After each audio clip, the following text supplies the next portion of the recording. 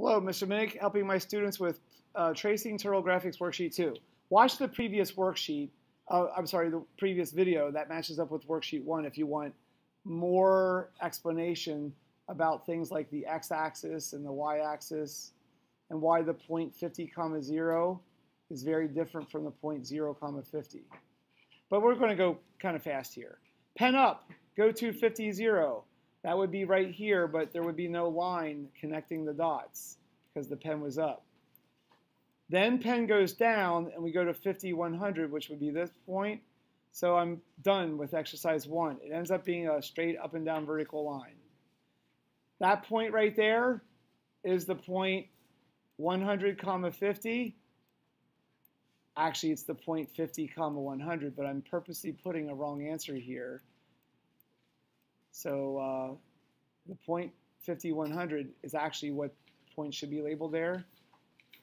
And this point right here, I'll put the correct labels for that one. That is indeed the point 50, 0. I will probably light up the internet with YouTube comments. People from around the world will explain that I'm wrong, but they didn't listen to my audio track. Number 2, pen up, go to 0, 100. 0, 100 would be this point. So the pen's up, and when we got here. Then the pen goes down, and then we go to 100, 100, which would be this point. So there will indeed be a line there. 150 would be the point 150 right there. So we've connected that dot. 0, 50 would be this dot, and we're connecting that line.